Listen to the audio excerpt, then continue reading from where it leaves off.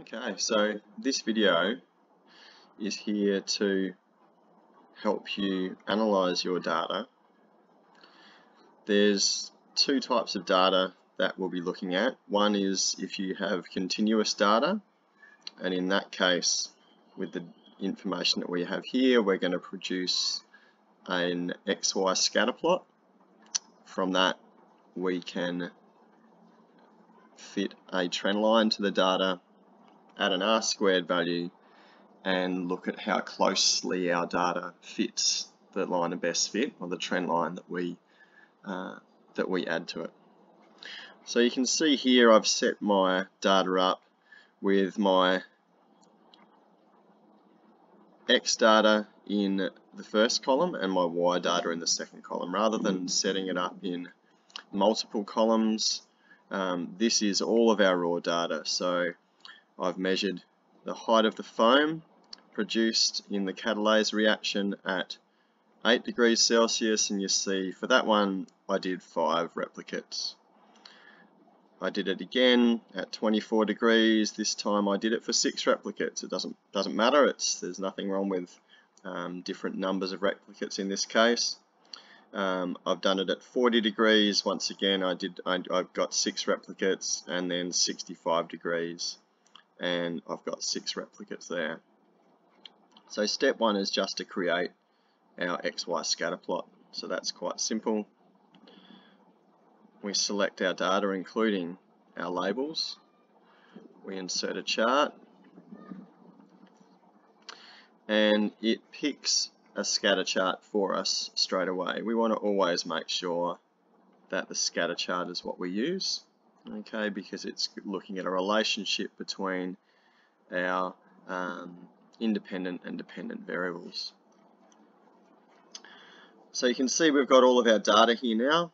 We're actually going to get rid of this title because it's better for us to place our title underneath our figures in our report, and it just gets in the way here. So straight away we're just going to get rid of that title and start cleaning things up a little.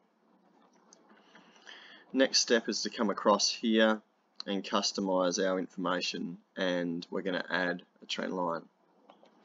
So when we customize, we click on series, and we come down here and we'll see that we want a trend line. Now you can see that that trend line doesn't fit our data very well. We can tell that because there's a lot of spread of the data around it, but we can also add our R-squared value, which shows us how well our trend line actually fits our data. A R-squared value close to 1, or a R-squared value of 1, means that our data fits or our trend line fits our data perfectly. So obviously the closer that value is to 1, the better our trend line fits our data. So we click on show R-squared. You can see up the top here, gives us an R-squared value of 0.027, which isn't very good. So if we change our type of trend line, we should be able to see that we fit the pattern, and hopefully you can see that there's a bit of a pattern where it moves up but then it comes down again. So the best pattern for us to use there is actually polynomial. So in this case we can see now that our R-squared value is 0.776, which is a much better R-squared value than what we had before. Unfortunately, Google Sheets doesn't allow us to change that trend line too much. We can change the number of degrees, okay, so we can increase the number of degrees of that trend line, have a bit of a play around with that. I would say that, you know, that fits our data better. You can see, look, our R-squared value here, 0.892. So playing around with our trend line in that way, we're starting to actually fit our data, fit the trend in our data much better. Last thing I'm going to do is just change where the legend is. I don't like the legend being up the top. I'm going to position that at the bottom. It's out of the way now, makes things a little bit easier for us to see.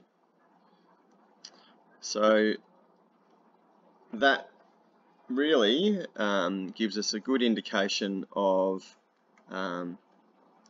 how we should be able to analyze this type of data where we have continuous data, both temperature and height we would classify as continuous data, and therefore we can do what we would see here. We do our regression, getting our R squared value. I hope that helps.